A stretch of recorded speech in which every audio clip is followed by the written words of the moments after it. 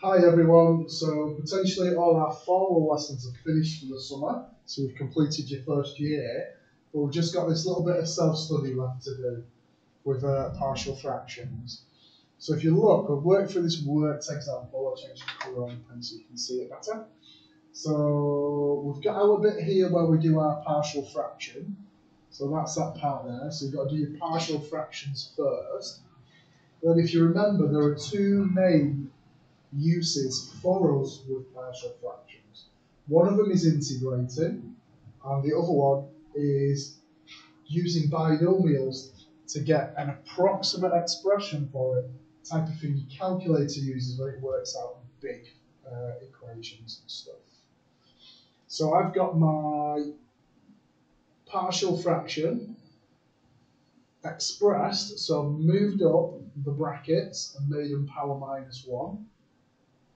Now each of these, if you look, each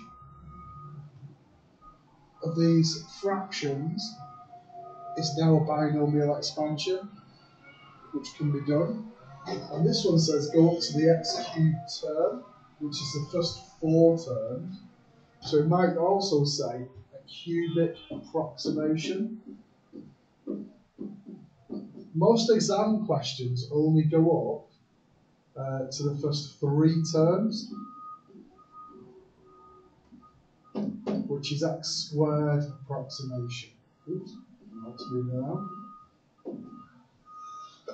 But it's good to do the x cubed one, the 4th term, just in case. But most of them ask for that. If you get it right in the first 3 terms, you're going to get it right in the 4th, aren't you? Right, so I've got the 1 plus x to the minus 1, which gives me this expansion. And we know with the 1 plus x, it's valid for between plus or minus 1. Then I've got the 2 minus x, so I took the 2 out, did the expansion, and I've got that. So I've got that expansion there. And that's valid for between plus or minus 2. So what I'll do is, with this, I'll look at the overlap. And I've got one that goes between minus 1 and 1, and I've got one that goes between minus 2 and 2. So the overlap will just be between plus or minus 1, which is what this little bit down here says here. Not going to expand the page a bit. Yeah. So there, that's the overlap between them.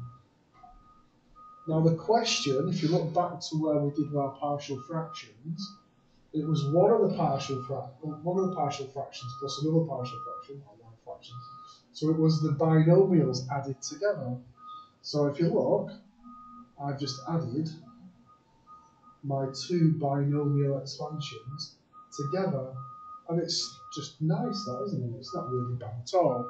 So just to recap, do your partial fractions, take the fractions up, so it's an index notation, and do binomial expansions on each one on its own. So look at the next page. I can't be right sure there's a one for you. Here we go. So there's one for you there. So I'll show you the answer to it. So there's my partial fractions.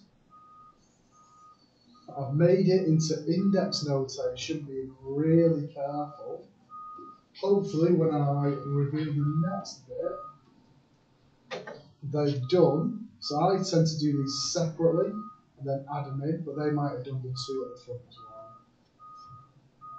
Well, it's the same ones. Yeah, they've done the 2 at the front. I wouldn't bother with the 2 at the front until the end. I'll just replace the brackets. They've done the valids for the overlap. Oh, it's not quite shown now. I think maybe this is down there. So it shows you the valids for one of the expressions being between plus or minus a 3rd, and a valid for the other one, which looks like it's the same.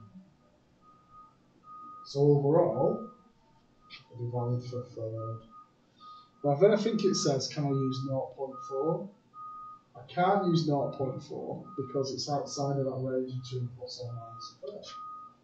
There, then there's some questions to do. Right, well done everybody, you've been absolute heroes. I'll see you all after the summer holidays. Bye.